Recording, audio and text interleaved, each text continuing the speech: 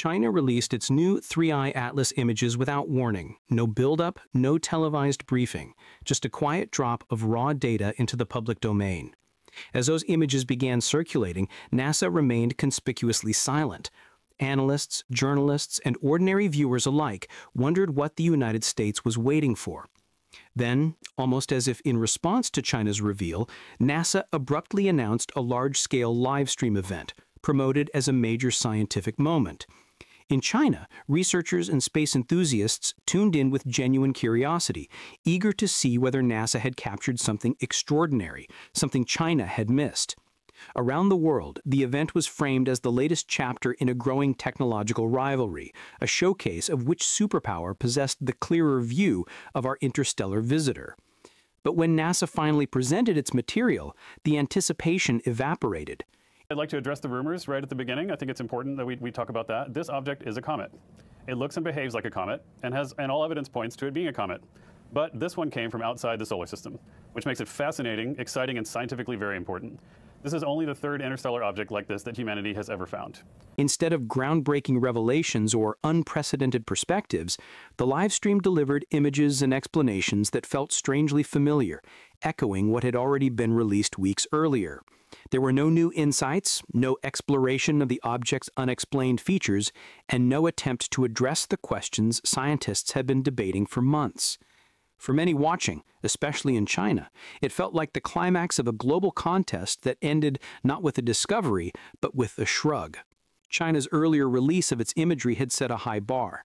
While NASA's event relied heavily on polished renderings and familiar viewpoints, China's images provided unusual depth because of their vantage point, a Mars-orbiting spacecraft. Tianwen-1, originally sent to survey the Red Planet, had quietly shifted part of its mission to track Three-Eye Atlas as it passed through the inner solar system. The resulting photographs captured the interstellar object from an angle no Earth-based or Earth-orbiting instrument could match. From Mars' orbit, the geometry of the jets, plumes, and coma appeared strikingly distinct, revealing structures that were masked or flattened from Earth's line of sight. Chinese scientists pointed out several features that stood out immediately. The plume extending from the nucleus appeared surprisingly directional, not fanned out randomly as cometary jets often are. Under different filters, the jets seemed to originate from distinct points on the nucleus, rather than a single outgassing vent, hinting at a complex internal structure. Ground-based observatories in Yunnan and Tibet added complementary frames, showing the object's tail flickering between different configurations, as if responding to external stimuli. And the most eyebrow-raising detail was captured by astrophotographer Satoru Murata, a multi-point jet system observed from Japan, including sunward-facing jets that contradicted typical thermal models. Although Murata is not Chinese, his findings circulated widely in Chinese scientific circles because they supported what Tianwen-1's cameras were seeing from afar. These images gave China a unique sense of confidence. They had something NASA did not, a completely different geometry of the object. Chinese analysts hoped NASA's live stream would provide an equivalent surprise, perhaps a novel wavelength analysis or high-resolution imaging from its deep space assets. Instead, what they saw was a rehash of familiar frames. NASA emphasized its Mars Reconnaissance Orbiter image captured by HiRISE, an image that had already sparked international debate due to its ambiguous plume orientation, but the agency chose not to address the controversy surrounding it. To China's scientific community, the contrast was stark. China had handed the world a set of raw, unfiltered observations. NASA had delivered an event. The online reaction in China was immediate and blunt. Specialists questioned why NASA avoided discussing the contradictions between its own datasets. Public commentators wondered why the world's most powerful space agency offered less clarity than a single Japanese astrophotographer. A common sentiment spread across Chinese academic forums. NASA looked like it was holding back, not leading. It didn't take long for criticism outside China to emerge as well. Harvard astrophysicist Avi Loeb, whose work on interstellar objects such as Oumuamua and IM-2 has long positioned him as one of the field's most outspoken and data-driven contrarians, published a detailed critique within hours of NASA's livestream ending. In his analysis, Loeb described the presentation as an impressive display of saying as little as possible, arguing that NASA chose a conservative communication strategy that emphasized reassurance over scientific curiosity. He did not accuse the agency of deception, nor did he imply any deliberate withholding of information. Instead, he argued that NASA had focused almost exclusively on the most conventional, least controversial aspects of the imagery, while strategically avoiding the features that were raising legitimate scientific questions. To Loeb, it was a case of omission rather than distortion. NASA showed what was easiest to interpret, not what was most important to understand. Loeb's critique was rooted in specific scientific anomalies that had already been documented in independent analyses. He highlighted them one by one, noting that they were not speculative or hypothetical, but visible directly in the publicly released images. First was the sunward-facing plume, visible in both the high-rise image and earlier ground-based photographs, a geometry that contradicts the expected direction of cometary outgassing under standard solar heating. Second was the forward-facing material seen ahead of 3I Atlas's trajectory in the high-rise frame, suggesting that dust or gas was being ejected in a direction inconsistent with orbital motion. Third, he pointed out that the jet configurations appeared stable and non-smeared, which is unusual if the nucleus were rotating at the rates typically observed in small bodies. Fourth, he referenced the unusual CO2-dominant composition revealed by JWST spectroscopy, noting that it did not match the behavior NASA described as typical of comets. And finally, he underscored the brightness fluctuations and short-term photometric spikes that diverged from standard models of thermal activation. None of these observations were obscure. Each had been documented in scientific literature, preprint analyses, or expert discussions in the weeks leading up to the livestream. Several had been raised repeatedly by observers from multiple countries, and in some cases, such as the CO2 anomaly, confirmed independently by multiple telescopes. Yet the NASA presentation addressed none of them.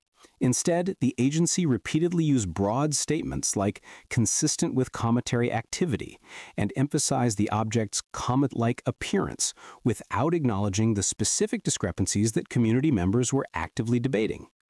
In China, where teams had been compiling their own anomaly lists based on Tianwen-1 data and ground-based observations, Loeb's critique was received with particular interest. Chinese researchers had already identified many of the same irregularities: the directional plume, the asymmetric tail structure, the apparent non-random jet geometry. But discussion had remained mostly internal or cautiously academic, partly due to concerns about being perceived as challenging NASA without strong international backing. Loeb's willingness to speak openly and his reputation as a respected figure within American astrophysics changed that dynamic. His commentary gave scientific legitimacy to concerns that many Chinese researchers had been hesitant to voice publicly. In China, where teams had been compiling their own anomaly lists based on Tianwen-1 data and ground-based observations, Loeb's critique was received with particular interest. Chinese researchers had already identified many of the same irregularities: the directional plume, the asymmetric tail structure, the apparent non-random jet geometry. But discussion had remained mostly internal or cautiously academic, partly due to concerns about being perceived as challenging NASA without strong international backing. Loeb's willingness to speak openly and his reputation as a respected figure within American astrophysics changed that dynamic. His commentary gave scientific legitimacy to concerns that many Chinese researchers had been hesitant to voice publicly. In academic forums and Chinese-language science media, Loeb's analysis was widely shared, often with remarks noting that his critique aligned almost exactly with the anomalies Chinese teams had independently observed. For many, the fact that a senior American astrophysicist was calling NASA's livestream a missed opportunity was a signal that the silence on anomalies was not simply an oversight. It represented a deliberate choice to avoid complicating the official narrative. It did not imply wrongdoing, but it did suggest that NASA preferred to frame 3I Atlas in familiar terms rather than confront the full complexity of the data. In that context, China's quiet release of raw images appeared increasingly transparent, while NASA's orchestrated event appeared increasingly cautious. The anomalies themselves were significant not because they implied alien technology, but because they violated well-established principles of comet physics. The most striking was the recent one, identified as the 12th anomaly by Harvard astrophysicist Avi Loeb, which focused on the unexpected stability of 3I Atlas's jets. In conventional comet behavior, jets of gas and dust erupt from surface vents and sweep across space as the nucleus rotates. This rotational motion typically smears the jets into broad arcs or fan-shaped structures. Yet in stacked images of 3I Atlas, the jets appeared sharply defined and held a fixed orientation over millions of kilometers. For an object believed to be rotating every 16 hours, such static, razor-straight jets defied the fundamentals of sublimation-driven outgassing.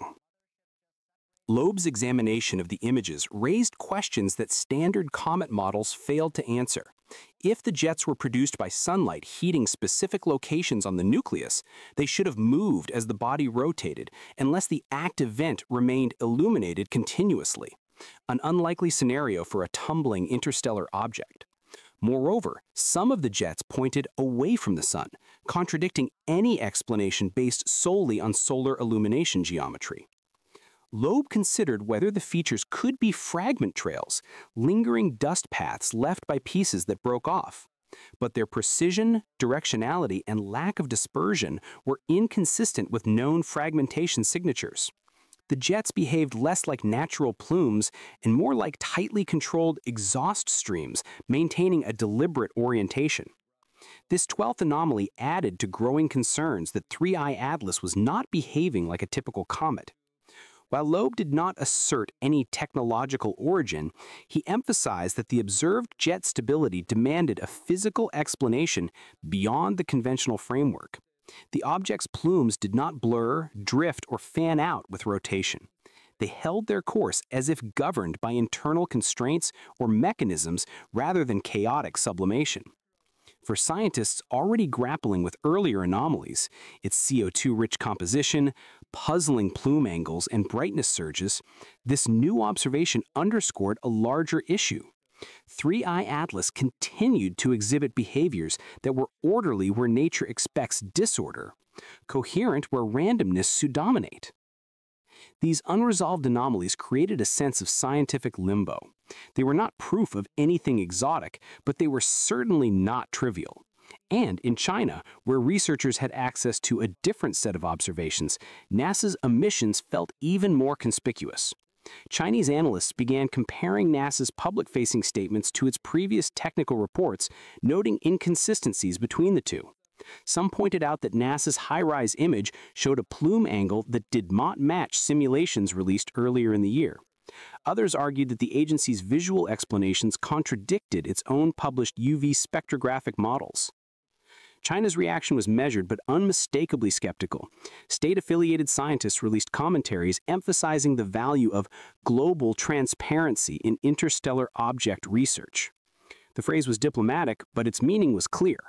China believed that NASA had chosen a narrative rather than a complete explanation. Global Times ran an op-ed highlighting that China's images were offered freely without framing or interpretation, subtly implying that NASA's event was more performance than science. Social media discussions echoed the sentiment, with many noting that China's Mars orbit vantage filled observational gaps that NASA did not openly acknowledge. As the debate matured, attention shifted from the imagery itself to the inconsistencies in NASA's messaging. Why did NASA's different data sets not align? Why did high-resolution instruments present conflicting directions for the same plume? Why did some images show multiple jets while others showed only one? China's scientific community pressed these questions publicly, while NASA maintained a cautious silence. In time, the controversy became less about the object and more about the two nations' approaches to scientific disclosure.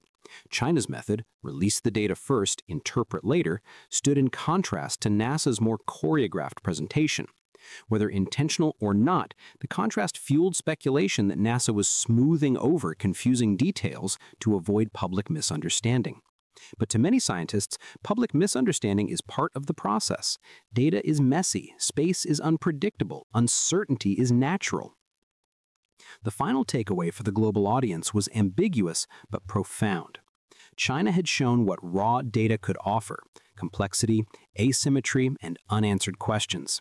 NASA had shown what institutional messaging could offer: clarity, but at the cost of omission. Neither approach was unethical, both were incomplete, and in the middle sat 3I Atlas, a visitor from another star system, revealing just enough to challenge human expectations, but not enough to answer humanity's biggest questions.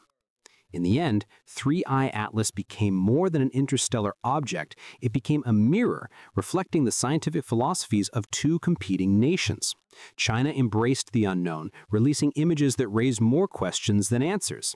NASA embraced certainty, presenting a polished narrative that avoided the messy parts. But the universe is not obligated to be neat. It behaves according to its own logic, its own physics, and perhaps even its own history. The debate will continue as long as new data appears, but if one truth emerged from this exchange, it is this: anomalies are not threats to science, they are invitations. And whether through Mars orbit imaging or Earth-based live streams, humanity's greatest discoveries often begin where certainty ends.